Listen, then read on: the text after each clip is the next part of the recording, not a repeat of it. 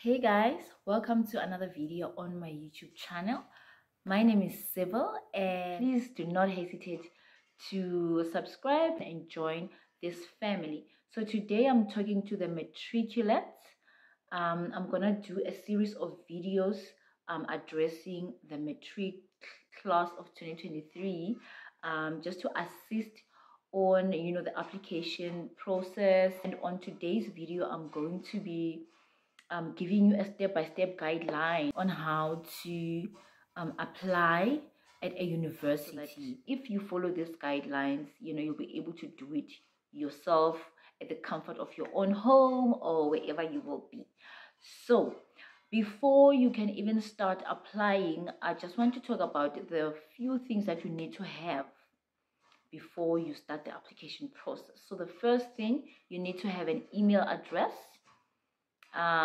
preferably a Gmail address. If you don't have an email address at all, I would suggest that you go to Google, type Gmail, and then you will get an option to sign up for Gmail, and then click on that option and then sign up and create a Gmail account for yourself. This is the account that you will use to apply at the institutions, and the institutions will communicate with you via this email address because they prefer email address communication. The second thing that you will need is your grade 11 report and your ID copy. So these two documents, you will need to certify them because some institutions do require certified copies of your grade 11 results as well as your ID copy. If you want to go apply but you don't have certified copies, you can just go ahead and apply with the ones that you have, because most institutions don't require certified copies, but there are those that specifically want certified copies. And then some institutions do require you to make a payment, an application fee. Some are 200 or 150 or 300 depending on the institutions, but most institutions are now free. Application is free, especially if it's an online application. So you just make sure that you have those four things in place. But with regards to the payment, you can go ahead and complete your application without making the payment now, but just make sure to make the payment before the closing date, because your application will be processed as soon as the payment is made and all the documents are uploaded. So with regards to the documents, make sure that you scan them. If you don't have a scanning app, you can download Cam Scanner or other scanning applications that you can download. Use that app to scan your documents, scan your ID, scan your reports. If your grade 11 report is bad, like that I'm not going to be accepted at any institution with this report, use your grade 12, any report from your grade 12 year. So it can be your March or your June report, but make sure that you upload that report as well. So wherever they say grade 11 results, you just put those grade 12 results, but only if your grade 11 results are bad. So when you have all the things that I've just spoke about now, then you go to the university website, you go to their home page. Don't go to those funny websites that say maybe VETS application, VETS what.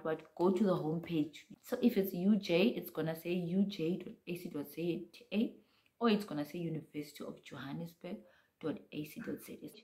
And then before you start the application process, download the prospectus.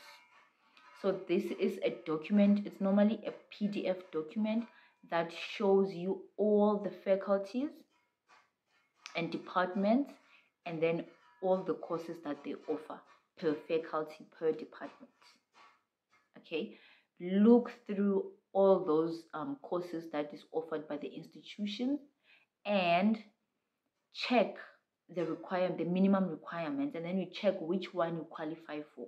So this is very important. You need to apply a course that you qualify for with your grade 11 results or the grade 12 media results that you're going to apply with, not with the results that you're hoping to get at the end of the year. Okay, make sure that it's a course that you apply, that you qualify for right now with the results that you have. that increases your chances of getting accepted because you already qualify. Some institutions will not even allow you to apply for a course that you don't qualify for. Check the subjects. What's the requirement for English? What's the requirement for first additional language? What's the requirement for mathematics? And what's the requirement for the remaining 3-4 subjects? Check those requirements and make sure that you know the course which you meet the requirements of. Then you can go ahead and start your application process. At the home page, you will see where it says applications for 2024. You click on that and then you go to online applications, and then you go ahead and start the application, and then you fill in everything. So that's your personal information. So the first section is the personal information, and then it's going to go ahead and ask for your parents' information or your next of kin and what have you. When you're done with the personal information, you will move on to the academic information. So that's where they're going to ask the name of your school. What are you doing? Are you in grade 12? Are you upgrading, or have you completed, or are you working? It's going to ask all that, and then you're going to go ahead and fill in all that information, and then it's going to ask for your subjects. It's going to say grade 11 subjects, and then you're going to select one at a time. So it's going to go to the first one. You add math. What mark do you have? What level? And then you said add. You say add subject, and then you will add that subject. After that, you go to the next subject. You add all the subjects. After that, you will go now to the course requirements. What are you applying for? So that's when you're gonna go with the business. There's health, there's sciences, there's law, you know. So first you select that, and then it's gonna give you a list of courses that you can apply. Remember, you already checked, you already know which course you want to apply for. So you go through the list and then you select the course that you qualify for. Some institutions will even tell you if you are eligible or not eligible to apply for that particular course, which is very important because I have seen people applying for postgraduate qualifications. So when you are looking for an undergraduate, some institutions will ask for 3 choices. What's your first choice, second choice, third choice? Some institutions is only 2 choices. So you have to have a choice, the first choice of what you want to do, and the second choice. If you don't get accepted for this, what do you want to do?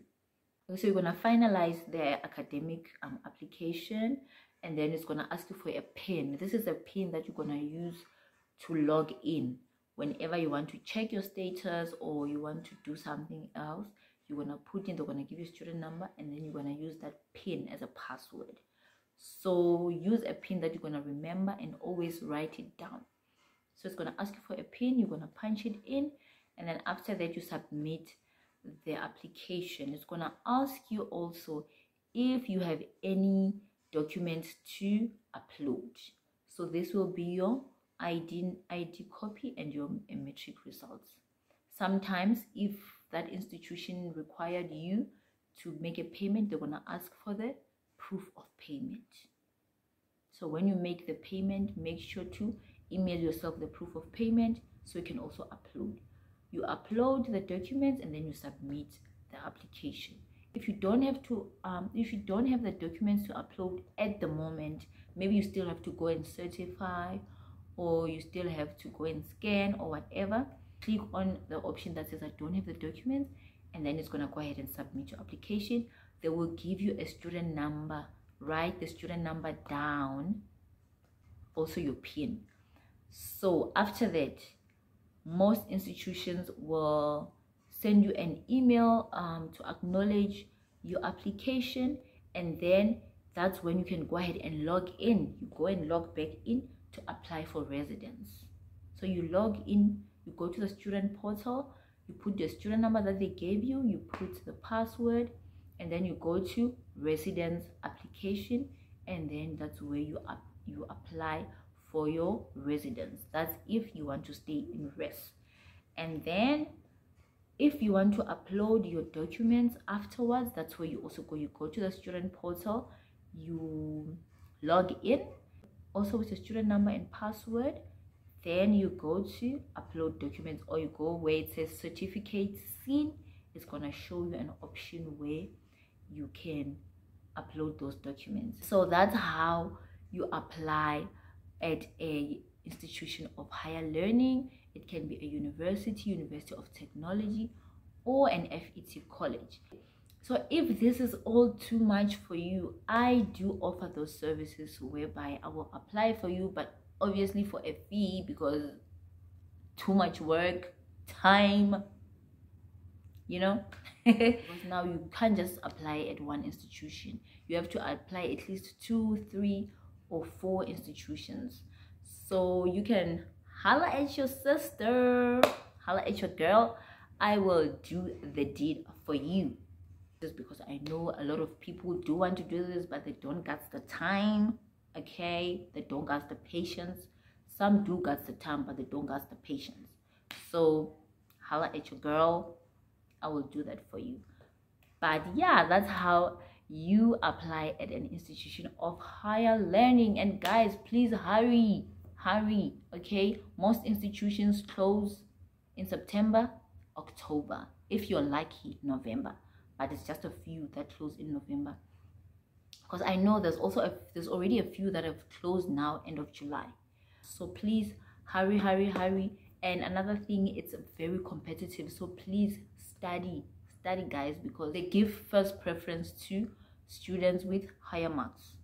Okay, so yeah, I will be sharing more information with regards to this.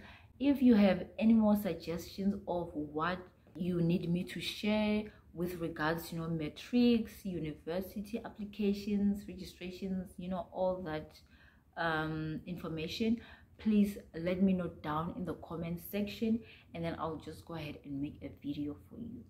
All right, thank you so much for watching until the end of the video.